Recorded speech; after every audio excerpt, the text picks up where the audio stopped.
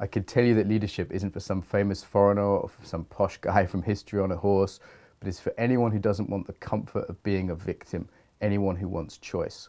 I could tell you that the balance for this is acceptance, which isn't losing, but the courage to face what is. When all human suffering comes from the ability to not face up to what is uncomfortable in ourselves and what is uncomfortable in others that reminds us of ourselves. I could tell you that stress is just a way of talking about unhappiness, about how our society is making us sick, how it is making us isolated, and phrases like employee engagement wouldn't be necessary if work still had meaning for most. I could tell you that what we value is where we spend our time and our money, so don't bullshit me with your mission statement. I could tell you that the greatest miracle in the unknowable universe is that you're aware right now, and there is nothing more spiritual in India than you'll find in your family's living room. I could tell you this, but I won't.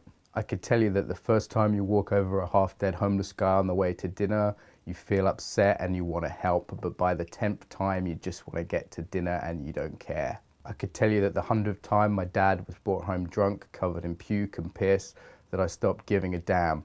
And the first time I punched him in the face, it felt like a kiss. I could tell you that I learned to fear late night phone calls and people that were meant to teach me. I could tell you that I learned more from people that had been raped and abused and people who had killed and done the abusing than from any classroom. I could tell you that I was saved by the soft arms of beautiful women and redemption is given away freely. But I won't.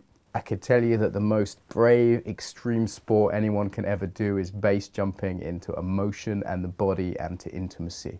I could tell you that work isn't the opposite of play, and without purpose, we are anybody's fool. I could tell you that the cult of being exceptional is making us all mediocre, and the most dangerous drugs are television, celebrity, and cynicism.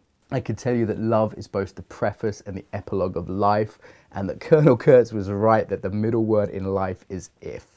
I could tell you that time is our most precious commodity and there's also no rush whatsoever. I could tell you that it takes 17 muscles to frown, but don't worry, one day our flesh will be eaten by worms or burnt from our skin and our skulls will grin for free.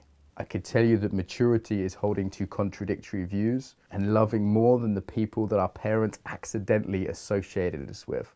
I could tell you that anyone who is certain builds Auschwitz sooner or later, so take all this with a pinch of salt and rebellion and insolence. I can tell you that anyone who questions will not be allowed to inherit the earth, but they will inherit themselves, and that is much more valuable.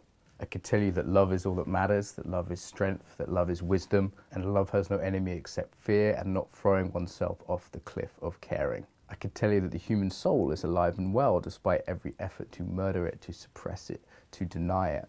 I could tell you that telling you was a waste of time, that telling anyone was a waste of time, anything, that we still have free-thinking minds, still beating hearts, let's not tell each other. I could tell you that ego and opinion wars are killing us and that silence cannot be improved upon. I won't tell you what to think for yourself, to feel for yourself. We're all burning bright enough, so I won't.